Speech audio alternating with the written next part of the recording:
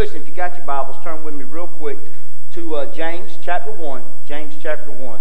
We're going to be reading out of verses 6 through 8 here in just a few moments. This morning we talked a little bit about double-minded man and a double-minded man, what that means to us as Christians. And being a new Christian, sometimes we can get lost and in a tug of war, as we talked about this morning, with the world. We in a struggle, and sometimes it causes us to lose sight of the goal that we have, and that's always keeping our eyes focused on the Lord Jesus Christ. And sometimes we have what we call double vision, and we're going to talk about that. And I've got to hurry. I have one little young lady, I'm not going to say who, just told me earlier, said, listen here, how long is your sermon going to be tonight? I've got things to do. Yes, ma'am, you got it. It's short and sweet. I didn't say who now, so I'm not going to get anybody in trouble. Listen, sometimes when we have double vision, it causes us to have blurry vision. Just like when you get up and somebody cuts the light up on you in the morning time, you can't hardly see. It takes your eyes a little while to focus. And so that's what we're going to be talking a little bit tonight. Some things that we should keep our eyes on and some things we should keep our eyes off. So I titled the sermon tonight, Keeping Your Eyes Focused. So if you've got your Bibles open to James chapter 1, let's begin in verse 6. But let him ask in faith, nothing wavering, for he that wavereth is like a wave of the sea, driven with the wind and tossed. For let not the man think that he shall receive anything of the Lord. A double-minded man is unstable in all of his ways. Dear Heavenly Father, Lord, we love you. God, we thank you so much for this day. Lord, I thank you for the wonderful music that we've heard tonight. Lord, I thank you for the soloist and everything that's been done here today. I thank you for this crowd that's come back tonight. Lord, I pray, God, that if we could just reach one person, Lord, tonight, then we've done your work. And Lord, may we do that. And Lord, may you just be with the preaching of the word. And Lord, may you have your will and have your way throughout the remainder of this service. And these things we do ask in the name of Jesus. And all of God's people said, amen. All right. Listen, if you keeping your eyes focused. Now listen, for the next couple minutes, I just want you to listen closely to a rather unusual list that I want to read to you. It's a list of doubles, a list of double things, some which are good and some which are bad. Now, double paychecks, they're pretty good. Double deductions, they're not. Double dates with friends are good. Double dates with mom and dad are not. I've got a little daughter. She's 12 years old. And when she turns 30, she's going to find this out. Double dip ice cream cones are good. Double dip ice cream cones in the lap, they're not. Listen, double cheeseburgers are fantastic. My double waistline is not. I've gained a little bit of weight, and I'm kind of scared to really step on the Bible, the thing here. Afraid it might sink in since the last time I've been up here. But listen, I can think of one double thing that I'm sure that we'll all agree on that's not good at all, and that's double vision. I can't think of any time when seeing double would be either convenient or helpful. We always need to keep our eyes sharply in focus. Now, I went and rode a roller coaster with the youth this past time, and I'm not quite as young as I used to be. Now, I still ride every single ride there is. Excuse me, and I messed up and rode one that spun around a lot. Yeah, I can't do that anymore. Because I had double vision literally the whole time, and I thought I was going to have to let somebody else drive back. And I want you to know that thing messed me up for a whole week. Messed my vision up. So we've got to be careful and keep our eyes focused on the right thing. Listen, I want to tell you first about some things that you should have your eyes off of, and then second, some things that you should always have your eyes focused on. If you can learn the difference and learn to keep your vision straight, you'll learn what it means to have spiritual stability in your life. So let's focus on the don'ts first. Number one, things you need to keep your eyes off of. Number one is people. Listen, nothing can make your life more complicated than if you've got your eyes focused on the people around you. There are a couple of reasons why this is true. First of all, when you're focused on other people, we tend to use what's happening in their life as a gauge for what should be happening in our lives. In other words, if our best friend's buying land somewhere, then we feel like we should probably go get the land too when we don't really need it. You see, we're easily swayed by the rest of the world if we've got our eyes focused on other people. And I'm terrible about this. Now, if somebody gets a new Jeep or something like that, I'm thinking, boy, I really miss my Jeep. I want my Jeep back. Let's go get a Jeep. And I don't need it. I don't need that. I see people with these new boats and everything like that. Man, I'm wanting a new boat. I see a new house going up. We're talking about a new house being built. I want a new house. My wife wants a new house. And that's just how we are. We always tend to focus on what other people have, and we gauge what we don't have on them. Another danger that comes with focusing too much on others is that we tend to idolize certain people. Listen, we put them on pedestals and we tell ourselves that they're incapable of making a mistake. People do that with pastors. Some people think their pastor is so perfect they can't imagine him sleeping in anything but a three-piece suit. But listen, but the main danger or problem in idolizing anyone like this, particularly any pastor, is that when you see our idols make mistakes, we tend to fall apart. It's as if our perfect example falls short of being perfect, and we can't take the shot. Maybe you know someone who's actually stopped going to church because he discovered that his preacher had faults. Well, I hate to tell you this, but all pastors have faults. We all have faults. And when we keep our eyes focused on other people and we see what they do and when they fail, that shouldn't be a gauge on us on whether we should come to church or not. Listen, God wants all of us to place in our walk with Him where we're not swayed by the men around us. Because as long as we've got our eyes focused on anything horizontal, the Bible says that we're unstable. Number 2 is keep your eyes off of is problems. I'm sure each of you can think of at least one and probably 2 people who know that have stopped coming to church because they started having problems in their lives. Some of you are probably here tonight and you started having financial troubles in your marriage. You probably have marriage problems. You've decided to take a break from church to get things straight. Listen to me tonight. That's not when you need to take a break from church. That's when you need to run to church. It's not that everybody needs to be nosy and find out what's going on, but Lord forbid, should I run away from church when I'm having problems? That's when I want my friends and my church family praying for me the most. So don't run away, run to the Word of God. Listen, it's only when we have our eyes focused on God and the reality of who He is, the master problem solver of that life's hassles are bearable. The Bible says, "Thou wilt keep him in perfect peace, whose mind is stayed on Thee." Look at Shadrach, Meshach, and Abednego. Talk about problems. Listen, they faced the fiery furnace. If they had focused on the furnace and how terrifying the fire was, they probably would have started pleading for their lives. But they knew where their help came from.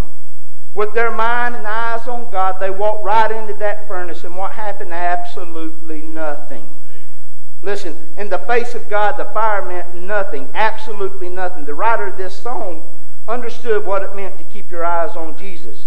And that is why she said, "Turn your eyes upon Jesus. Look full in His wonderful face, and the things of earth will grow strangely dim in the light of His glory and grace."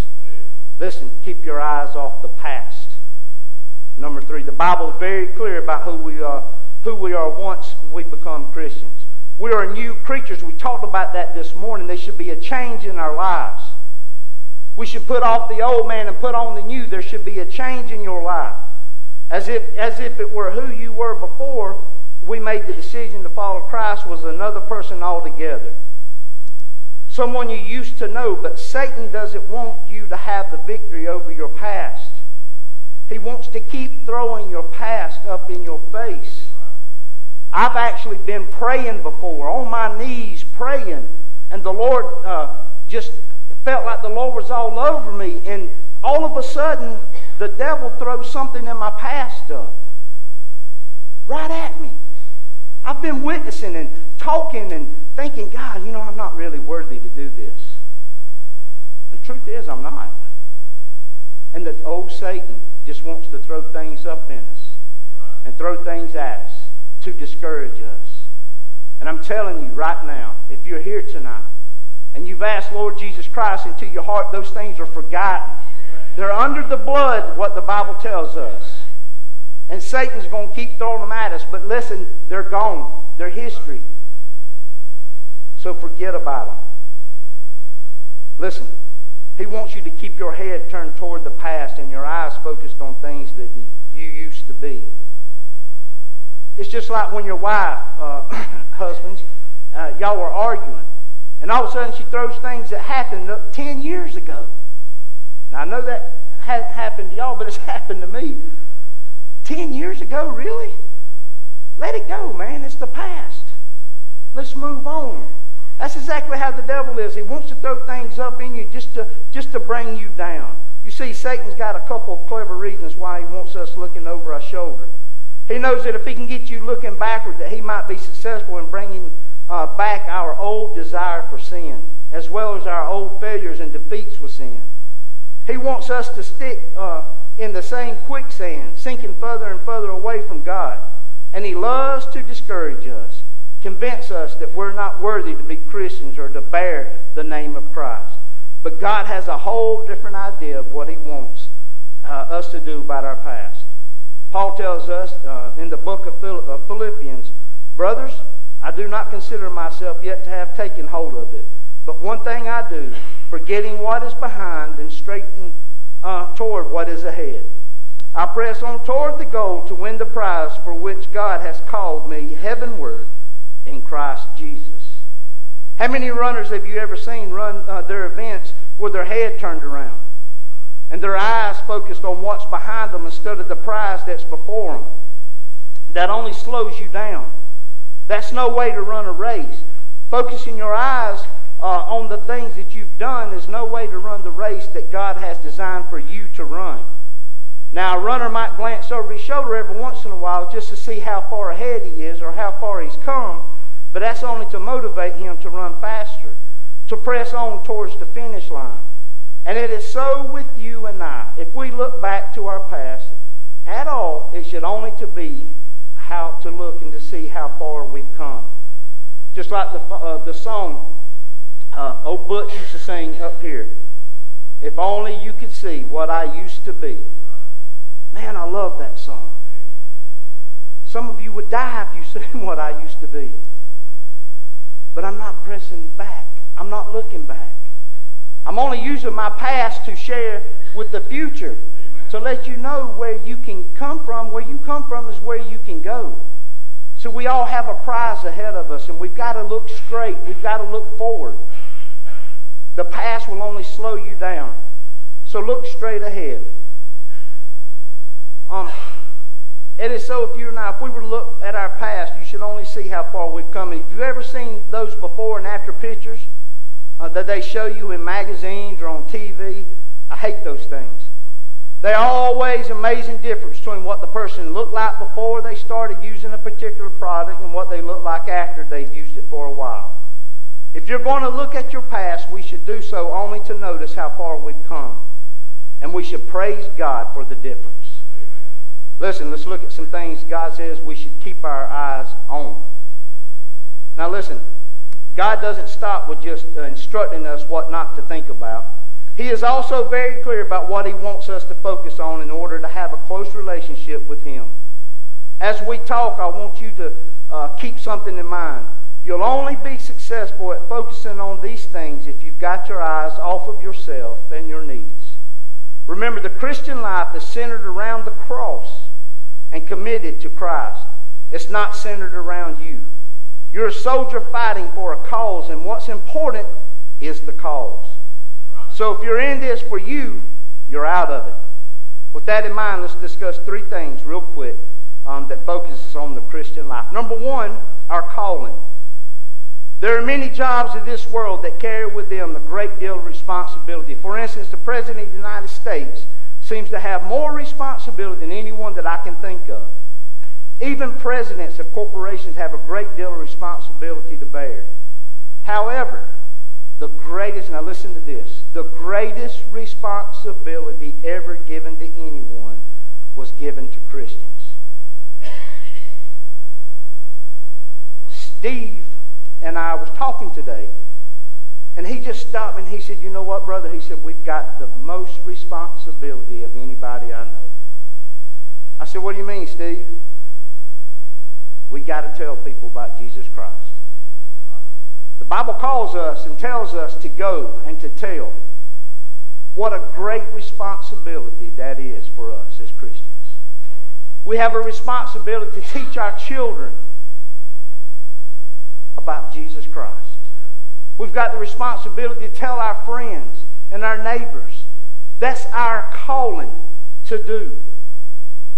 Listen, God gave us the greatest responsibility ever given because He left us with the job of caring for men's souls.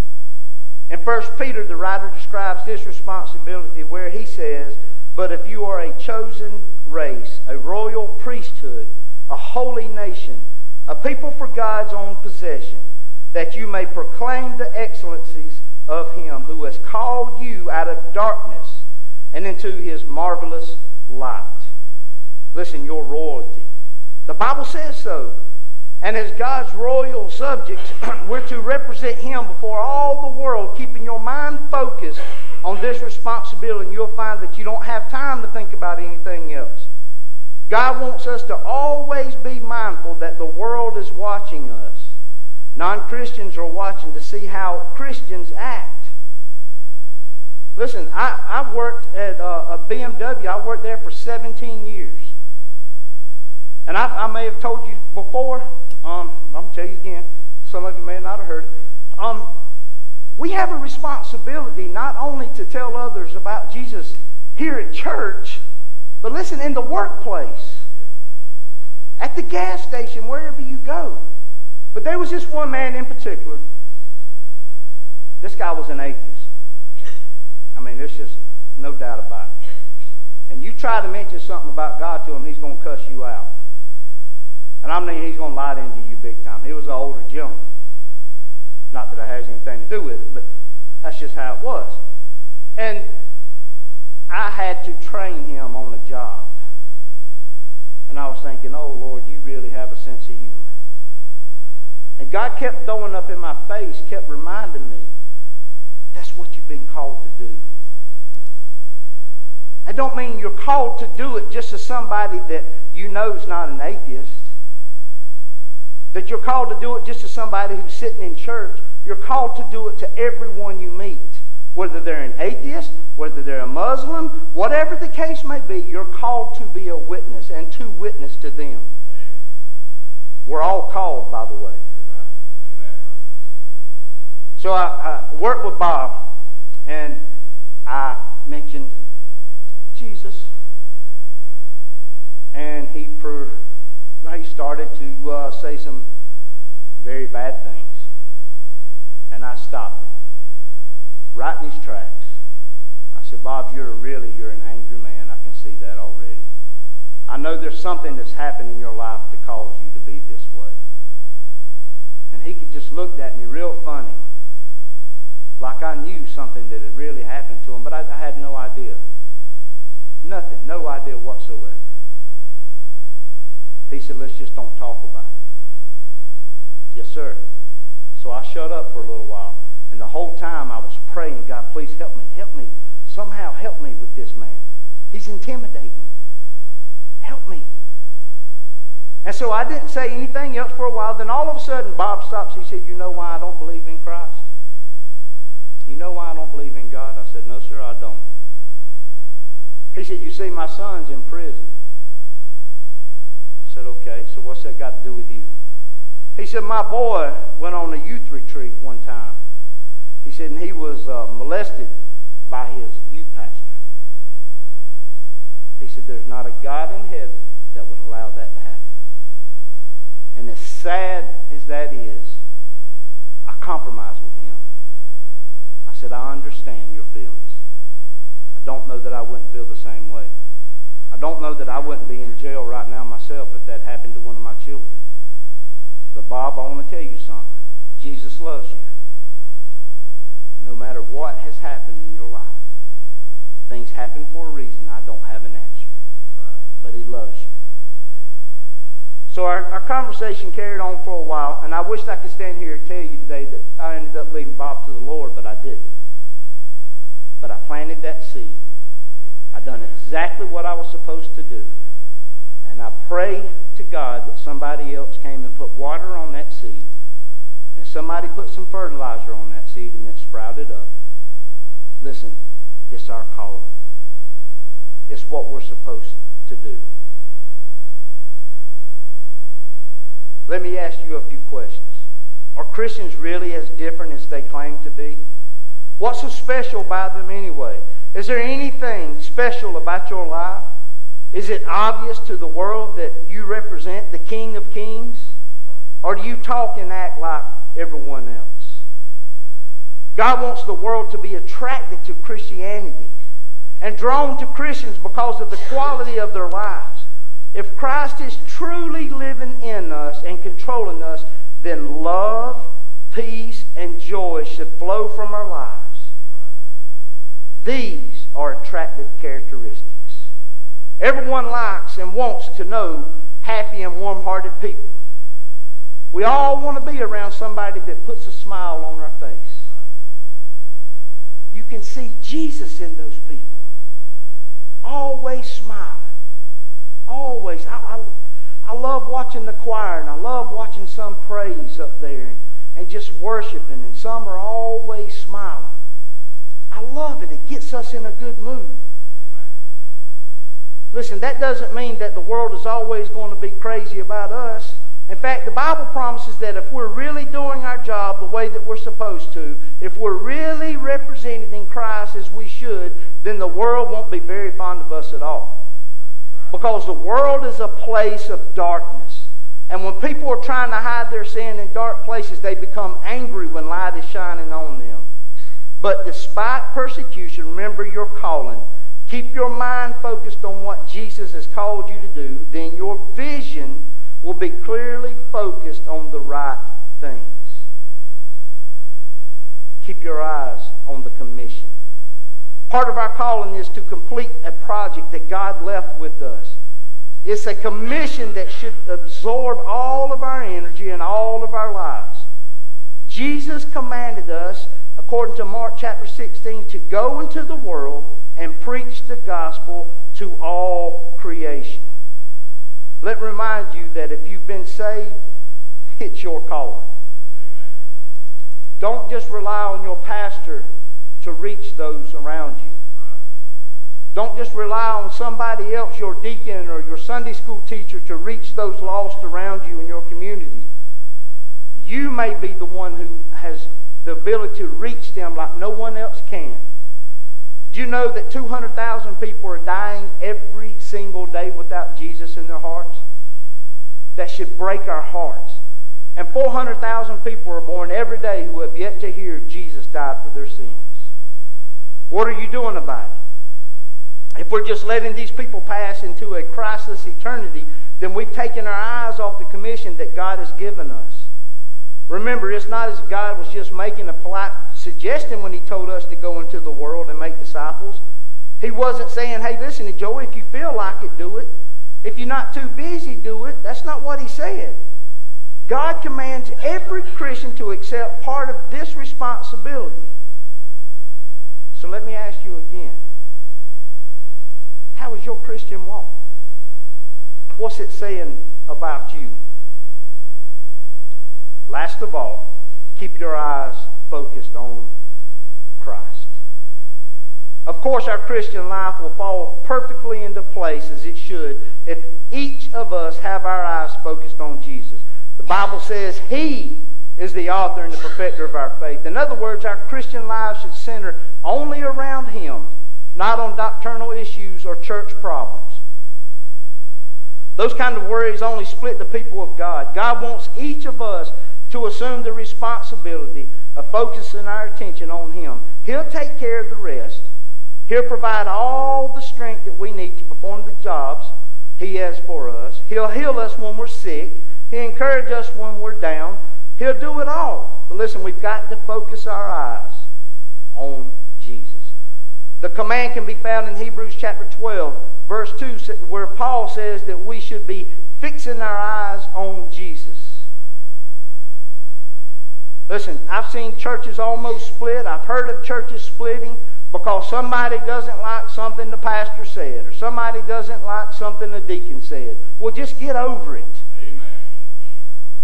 I don't like the color of the carpet you chose. I don't like the color of the paint. I don't like this. I don't like that. Well, who needs all that nonsense?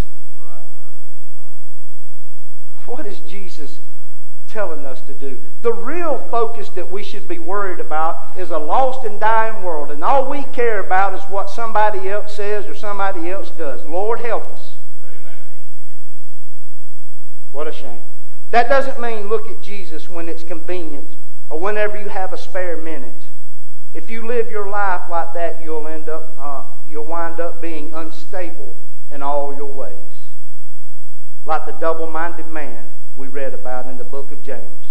Keeping your eyes on Jesus is a full-time job. He should always be on our mind. We should always be praising Him. Do you have double vision? Are you double-minded? Are you spending half your Christian life focusing your eyes on yourself and on the other half focusing on Jesus? If you are, you're leading a double life. And if you don't feel like it right now, you are unstable. One strong wind will topple you over. I want to challenge you to the people with one vision. One strong vision. Make your life count for something by focusing on Jesus and seeking the path that He ordained for your life. Let me quickly tell you about a story.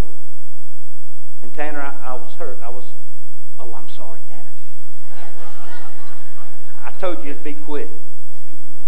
I'll tell you a quick story about a man who knew what his calling in life was and meant to stick to it. This man was an architect for the famous Roman Emperor Nero. Nero would come to him and tell him what he wanted in certain buildings, and he would build it. The architect would design it, and one day the emperor came to him and told him that he wanted the great Colosseum built that would be so magnificent that it would be a great tribute to the Roman civilization. That's quite a calling to live up to. But the architect accepted the challenge, and for many months he slaved away over the plans and what he had hoped to be the greatest Colosseum ever designed and built by man. After many years, the structure was completed, and Nero was thrilled to death. "It's everything I hoped it would be," exclaimed Nero. "And we'll hold a great celebration in the building to honor what you've done." So the emperor organized a great evening which would honor this architect whose work was such a tribute to Rome. All of Rome gathered into the Colosseum for a great celebration that the emperor had planned. Finally, the time had come for the evening entertainment. "Bring on the lions," yelled Nero. Immediately, roaring lions were led into the center of the Colosseum. "Now," laughed the cruel ruler, "let in the Christians, and let's sit back and enjoy the entertainment." The crowd cheered their approval, and Nero's architect looked on with shock as the lions tore the Christians to pieces. Then he grew pale and screamed at the emperor, "If you're going to do this to them, then you must do this to me as well, for I also am a Christian." Nero was shocked, but he had to do it. He had to throw the architect to the lions, or else he would be a disgrace before his empire.